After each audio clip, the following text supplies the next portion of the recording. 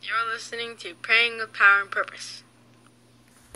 Hello, dear ones, and welcome to another episode of Praying with Power and Purpose. This is Z from Z Writes Words from SupernaturalUBooks.info, from PrayerJunkie.net, ZM7Academy.us, SorryBanks.com. I have a couple other websites out there too, but you can get to them all just by hanging around the other ones. I hope you're having a great day. It is Monday, May 2nd, 2016. Yes, we are already into May, the 5th month of the Gregorian year, and the second month of God's calendar begins this weekend, and we'll be celebrating Rosh Chodesh. Make sure you get your first fruits offerings together and get those sown, because when you come into agreement with God at the beginning of each of His months, then there are specific blessings that are laid out in the Word when you covenant with Him. And one of those, my favorite, is that He becomes responsible for you for that entire month, for your provision. Because when you give Him a seed at the beginning of the month, you say, okay, Lord, I'm coming into covenant with you. I'm restoring and renewing my covenant with you for the next 30 days, that everything I need is going to be taken care of. And He shows up and He does that well. And I'm a witness of this because I've been honoring His calendar since at least 2013, maybe even a little bit before that, but at least the beginning of 2013 is when I started honoring His calendar. And the reason I did that, I shared this in my book, My Money Grows on Trees, Sowing into Revelation and Wealth, is because when I was asking Him, He had already spoken back in 2011, 2012, He began to speak great wealth for the kingdom over me. And so when I finally got to this point, it was like, okay, well, I'm not living in any wealth, so where's that going to come from? And I started asking Him, how are you going to do this? How are you going to do this? This is your promise. This is not something that I am responsible for. And not only that, Deuteronomy 8:18 says that He gives the power to get wealth. So a lot of times people think, well, what can I do to make money? What can I do to make money? Well, first of all, you're doing it wrong, because you're not the one who has the power to give anybody wealth. It all comes from Him. And that, of course, goes with Psalm 37:4 and Matthew 6:33. Everything stems out of those two things. You have the right relationship with Him, and He's going to give you absolutely everything else. When you're missing things in your life, you have to understand this. It's because you don't have the proper relationship with God for that specific area of your life. Therefore, it is not abundant. It's very, very simple process. Not an easy process, but very simple process about why you're not making it in certain areas of your life. Okay. But anywho, so when I was asking Him, how are you going to walk out this wealth for me? One of the very first things He taught me after sowing was to get on His schedule. Get on His schedule. And that just makes sense. You know why? Because He's in control of everything. It makes sense that you're on His calendar. You don't get all fezzed up. You don't get caught off guard by anything that's happening, because you're on His calendar and He gives you the heads up. That's one of the benefits of sowing a Rosh Chodesh first fruit seed at the beginning of every one of His months, because one of the things that He does is give you revelation for the next 30 days that are coming. So simple, so smart. Why doesn't every single believer want to participate in that? Well, because way back when Constantine started wiping out anything that had to do with Jewish people in church so that he could have complete control, because power comes from the fivefold ministry and from people actually living Bible life. And he wanted to smash that out so that there was no competition between his power. And so when he pushed out anything that Jewish people did in relation to Christianity, that was one of the things that got pushed out. Okay, well, God and Holy Spirit have been slowly restoring. That's what every new wave and every new outpouring of the Spirit on the Christian church has been about. God restoring things to Bible life. God restoring things to Bible life. And if you are somebody who, and that's what my topic is about today, it's about the fivefold ministry. If you are somebody who has not jumped fully into that river of His outpouring and restoration of everything He wants to do Bible-wise, then that's why you're still missing out. And if you think, well, I'm already living the abundant life, well, it would be even greater if you actually did everything the Bible said, instead of just a little bit of what the Bible says and then lots of traditions of men. Traditions of men, they limit you from the true wealth of the kingdom. And Jesus said that to the Pharisees. He was like, look, you've got all the stuff on the outside, but you don't actually have the true wealth of the kingdom with you. Okay. So there's my witness for what I just spoke to you. All right. Okay, so I'm talking about the fivefold ministry. Let me just pray first. Lord, I get all hyped up talking about this stuff because I spent so many years living in church that didn't make any sense because it was focused on people instead of focused on Jesus. And I thank you for delivering me out of that nonsense. I thank you for delivering me into your truth. I thank you for delivering me into true relationship with you. I thank you for your love. I thank you for your favor. I thank you for your forgiveness. I thank you for your grace and for your mercy. I praise you, Heavenly Father, that I was able to come to you in confession today and confess my sin and be completely healed and restored, have my soul cleansed and be made new. I thank you, Lord, for this opportunity that you've given me to speak your word. I thank you for teaching me and impressing upon me how important it is to return people to the Bible and to make true disciples of Jesus Christ before it's too late. I thank you, Lord. I praise you. I magnify you. I exalt you. I bless the mighty name of Jesus. Holy Spirit, I give you free reign. My mouth is open for you to fill it. And I just decree right now that those who need to hear this message will hear it. They will receive the wisdom. I bind and I rebuke the spirit of offense right now in Jesus' name. I bind and I rebuke the spirits of religion right now in Jesus' name. I command you to flee because I'm submitted to God, and you must obey the words that come from my mouth because they are spoken according to the word of God, the will of God, and covered in the blood of Jesus. Amen, amen, amen. All right, so I'm talking about the fivefold ministry, and I'm going to read to you Ephesians 2:20 real fast, and it says, having been built on the foundation of the apostles and prophets, Christ Jesus himself being the cornerstone. All right, so Jesus is the cornerstone of the church, and it's talking about the church of Christ, the bride of Christ on the earth as a building. So you've got this corner here. This is the very first thing that you build when you're putting a house together. You build this little cornerstone. So that's Jesus Christ right there. Him crucified, resurrected, and ascended. That's the foundation right there. That's the basis of every church. And if you're not hearing those things reiterated constantly, and your church doesn't teach full revelation of those things, you need to go to your whoever's in charge of teaching at your church and let them know, I'm missing some information. I don't have full understanding of this. I need you to get that to me. All right. And if you go to a church, I'm kind of jumping ahead of my notes here, but if you go to a church that doesn't allow you to give input, like they only want to hear you saying, oh, that was a really good sermon today, then you might need to get out of there. You need to pray and ask, but you should be able to give feedback. You should be able to ask questions, and you should be able to say, this is what I need to learn right now. And they need to take that into consideration and get it to you. And if they're not willing to do that, they should at least tell you, okay, well, go here and get resources. One of the things that I love about one of my apostles is he says, the reason I bring in other speakers on a regular basis is because I can't give you everything that you need. And if your pastor or whoever speaks and teaches at your church doesn't have that same attitude, there's a problem there. That's a pride issue, thinking that they can give you everything that you need. That's not true. My mentor, Patty Cake, says there's a smorgasbord of wisdom and revelation out there, and you want to eat as much of it as you can. And that's what the kingdom of God is like. It's about abundance. It's about an overabundance of things for you to take part in and participate in, and to be able to be fed for the kingdom. Okay.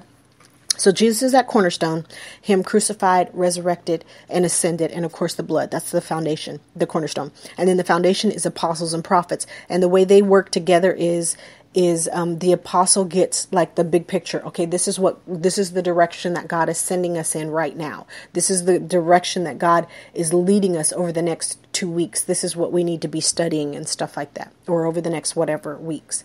And then the prophet steps alongside the apostle, and they're praying together and hearing the Lord. And the prophet says, okay, well, this is how we need to walk this out. We need this person to teach this. We need this person to teach this. We need this person to teach this, this person to teach this, this person to teach this. And then you go on for the next steps. And it's like that in every situation. It's not just what's being taught. It's in everything that the church does. They work together and they deliver those things. Okay, well, where do they get the people who are teaching those other things? Well, you're going to look at the people in your house who are teachers, evangelists, pastors, and of course the other apostles and the other prophets and things like that. But at the same time, apostles and prophets are always going and coming as well, and evangelists too. They're people who travel and go and come back, and travel and go and come back. And that's basically what an apostolic center is. It's a place that sends out and then you come back with the revelation and all that stuff. You share it with everybody else is there, and then you go out, and then somebody else comes in and they teach this, and then they go out and they come in and teach. It's a place that's constantly moving, constantly growing. And why is it constantly moving? Because if you look at Jesus's life, he was constantly moving forward toward his high calling, which was to go to Jerusalem, die so that he could be resurrected and ascend. Always looking forward to that last thing. Like, what is our main purpose, as the body of Christ right now? What are we supposed to be doing? We're supposed to be occupying until Jesus comes. We're supposed to be making disciples and preaching the gospel to all of creation. Those are the things that we're supposed to be doing. Those are the things that we're supposed to be doing. So our church, generally, it's supposed to be bigger than just what you're doing in your little life right now. You're supposed to be looking, always on a bigger scale, and making sure that you can plant your faith into somebody else that you come in contact with. Some people are going to say, okay, well, I just stay at home and I just work and I just do this. Well, that's fine, but you come in contact with other people most of the time, and you should be able to serve the Lord in some way, shape, or form. Even if you're just a mom who stays at home, when you go to the grocery store, the Lord can give you words of knowledge, and you go and you help set people free right there in the grocery store. It happens all the time. Those things should be happening for you. You should be doing something for the Lord on a regular basis. Your church should be teaching you how to do things for the Lord on a regular basis. That's what the word says, is that the fivefold is for the equipping of the saints. The gifts are for the equipping of the saints. You're supposed to go into church to get equipped so that you can go out and minister somehow to somebody else. You're not just supposed to keep that stuff right there in your own little pocket of the world. You're supposed to put that out there somewhere. Another thing is, like, if you have kids, you want to be sure that you are planting seeds of faith, but you also need to make sure that they have their own faith and own relationships with Jesus. You need to teach them how to come face to face with each person of the Godhead. That's something that I taught when I used to work in preschool. I worked in preschool for 10 years. That's something that I taught. I taught kids how to come face to face with Jesus themselves, how to get to know them. For the majority of the years that I taught in the preschool, because I went to a Baptist church, I didn't know how to teach them how to come face to face with Holy Spirit, but I do know how to do that now. And that's something that I do teach other people on a regular basis. All right. But you need to have face-to-face relationship with each person of the Godhead. If your church cannot facilitate that for you, you need to find a place that can facilitate that for you, or something, so that you're not missing out on anything that they have available to offer you, so that you're not missing out on any of that relationship. I see people every single day just talking to them, mentoring them, listening to them, watching them, observing them, all kind of stuff. They don't have a personal relationship with one of the three persons of the Godhead. Lots of times they just have a superficial faith. Yeah, you can still get into heaven with the superficial faith, but why would you want that? You're missing out on so much, because they are so amazing and so awesome. They really are wonderful, and you need to get to know them each individually. I have a teaching that's called Adopted. You can go to supernaturalubooks.info and click on the digital downloads tab, and there's a course there that's called Adopted. And you can download that course, but that one walks you through coming face to face with God the Father, so you can get to know Him and really get to know Him, commune with Him, have visitations in heaven with Him. He'll bring you in and let you sit on His lap, and He'll just talk to you and love on you, and you just really get to know Him. And then this is really good for you if you don't have the comfort level of calling Him Dad or Abba or Daddy or anything like that yet. You really need that course, because you need to come into that portion, that position of relationship with Him. If you're not comfortable calling Him Dad or whatever, I call Him Dad. That's what I call Him. Some people call Him Daddy. Some people call Him Daddy God. Some people call Him Abba. Some people call Him Papa. Whatever you call Him, if you don't have that place of relationship where you're comfortable with Him, in that way, know Him that way, because of all the other issues you've had with your natural father, your natural parents, or whatever, you really need to get that course. It will absolutely bless you and open your eyes, and it will set you free. All of my resources are about deliverance. That's what it's all about, because that's what you're doing in life. You're going from one level of deliverance to one level of deliverance to the next level of deliverance. And every time you get delivered, you're being elevated and moving into higher realms of truth with the Lord. And when you get higher and higher and higher, you become more useful for Him, but you also begin to experience more of abundant life. Okay. So there are churches out there who don't want to hear anything about apostles, prophets, teachers, pastors, and evangelists. They don't want to hear anything about the fivefold. But guess what? Those churches are out of God's will. That's the way he established the church. It's right there in the Bible. It never says anywhere that I no longer want this fivefold function to be the makeup of a church. It doesn't say that anywhere in the Bible. So any church who doesn't honor and respect the fivefold ministry has set themselves against God in that portion. And that's not a place that you want to be in, especially in these days. And I'm talking about this because, like I said, I'm passionate about it because I lived in churches for a long time. And when I hit crisis in 2011 and my church couldn't help me and I started reading the Bible, I'm like, oh, well, this is why they couldn't help me, because they don't have any idea what's going on. They're running the church the way people want a church run instead of running the church the way the Bible is supposed to, the way the Bible wants the church run. Like, not only this, did you know that in the Bible, that we're not supposed to be dependent on the government for things like welfare, Social Security, and all that stuff? Did you know that that's the church's job? That is the church's job. That's what God wants the church to do. But do we have that much money? We have quite a bit of money, but we're not, we don't have unity, on a large scale in the body, so we can't do as much as we could.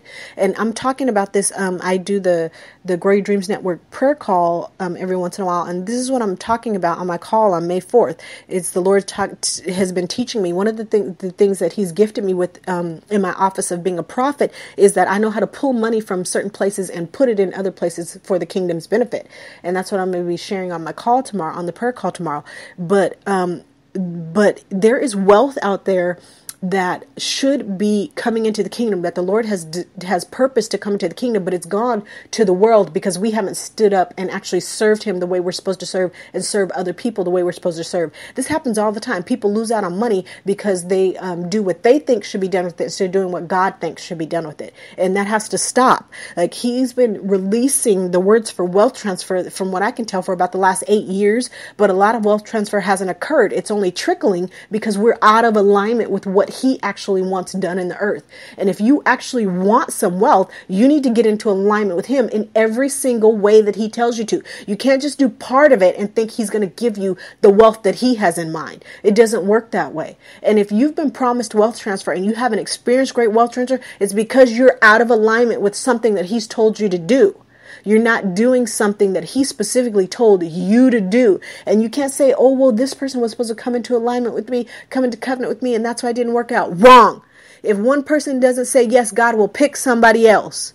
Everybody knows that. He did have the plan for you, but he will pick somebody else to step in to make sure that his plans and purposes are fulfilled. But the problem with that is that when somebody else has to step in, they then have to be trained because you've dropped the ball.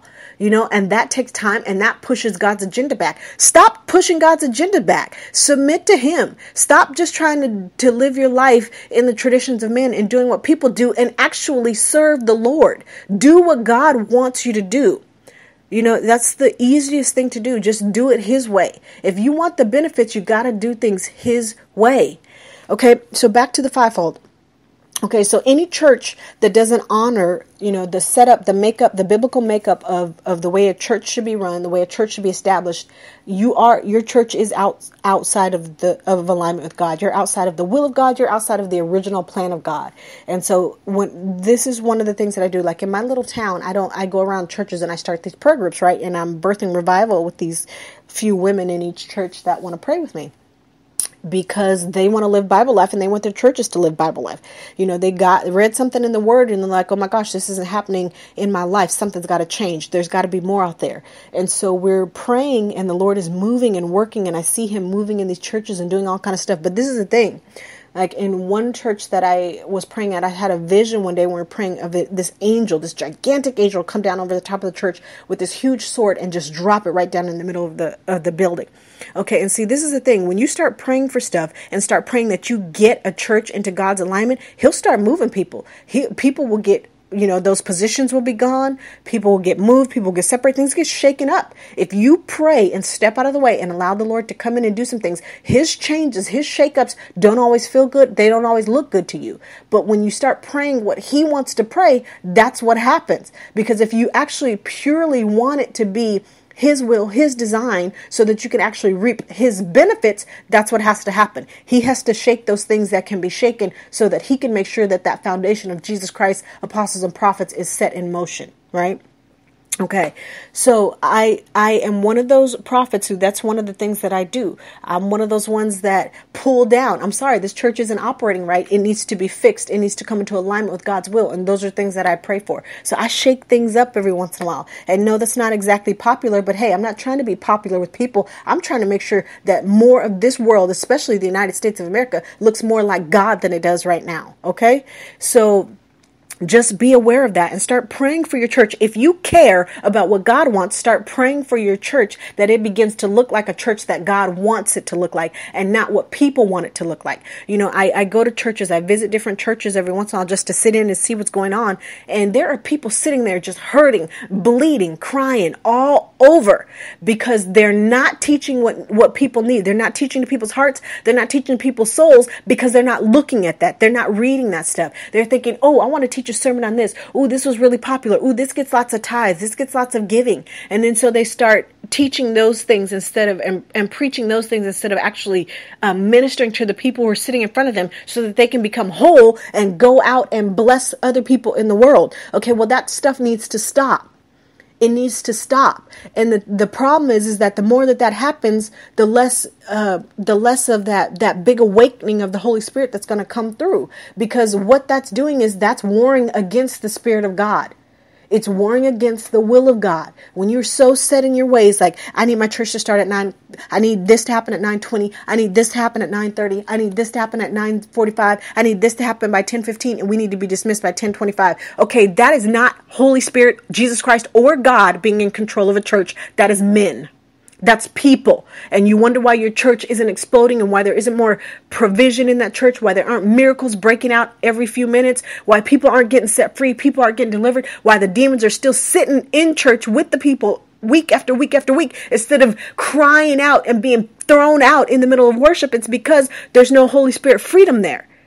Remember, you have to remember that the Bible says that where the Spirit of the Lord is, there's liberty. If your church is all tight and you're afraid to stand up, afraid to lift your hands, afraid to cry out and worship the Lord, or cry because you're so broken and so hurt that you need somebody to see that you're hurting, there's no Holy Spirit liberty there. And that's why that stuff isn't happening. And that is a man-led church as opposed to a God-led church. And there are more of those around, from what I can tell, than there are actually Holy Spirit-led churches. If you go to a Holy Spirit-led church, it is different. You will get served free and you will want to go back there. I guarantee this. All right. I'm getting all fezzed up and hyped up and running long. So I'm going to let you go. I'll be back on this topic again soon.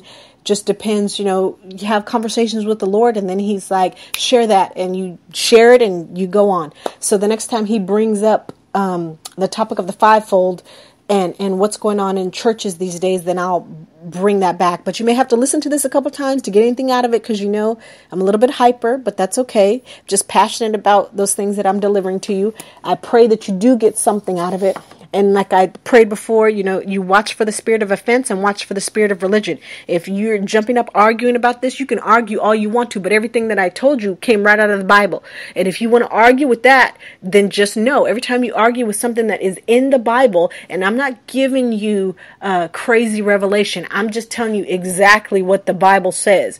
There wasn't even any real need of interpretation of the word, of the scriptures that I brought to you about the Spirit of the Lord having given you liberty, about the fivefold ministry, those things, they're all right there in the Bible, very plain for anybody to understand. If you have argued an offense toward anything, any of those things, that's you arguing with God. You're not arguing with me. I'm just delivering the message. I'm just reading the word straight out of the Bible. So watch for the spirits of offense, watch for the spirits of religion. And that's the thing. That's how you know when you have the spirit of religion. If you get offended by somebody just reading a couple scriptures out of the word, if you're like, oh, I don't agree with that, I don't believe that, I don't want to hear that, then no, the spirit of religion is operating in your life. The spirit of offense is operating in your life. All right. So I bless you in the name and the authority of the Lord Jesus Christ. I pray that you are somebody who allows themselves to attend a church where the Spirit of the Lord has brought complete liberty. I pray that you know Jesus face to face, Holy Spirit face to face, Dad face to face, and get to know them in greater fashion as the days go ahead, because you don't know what's coming unless you are in relationship with them. You can get those prophetic words and stuff like that, where people explain to you the things that are coming over the days ahead. But that doesn't necessarily mean that's going to happen in your life. It doesn't necessarily mean that's going to affect you. The only way you're going to know how your life is going to play out is if you have enough relationship with them that you can hear from them. And then that when a prophetic voice is spoken over your life, you'll know how to partner with it, and you'll know how to discern what is for you and what is not for you.